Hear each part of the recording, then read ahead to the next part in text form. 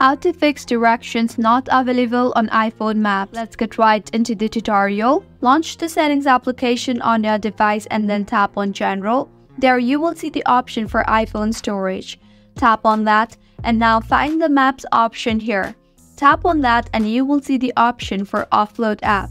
Go ahead and offload the app and reinstall it again. Offloading the app will delete the app but keep its documents and data.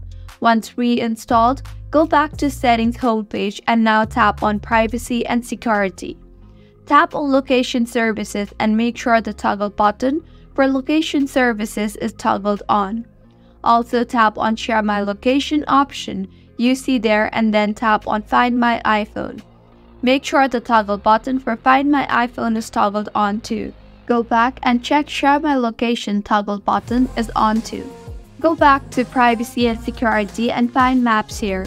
Make sure it is selected to while using app and not selected to never.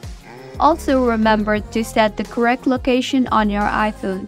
To do that, go back to Settings homepage and tap on General and then on Language and Region. Tap on Region now and select the region you currently reside in. Last but not the least, if it is still not fixed, you can try to reset network settings. To do that, in General, scroll down and tap on Transfer or Reset iPhone, then on Reset and then on Reset Network Settings. Enter your passcode and reset network settings. Doing this will reset all network settings and will return them to factory defaults, meaning all your Wi-Fi networks and passwords, APN and VPN settings, and cellular settings will be returned to factory defaults.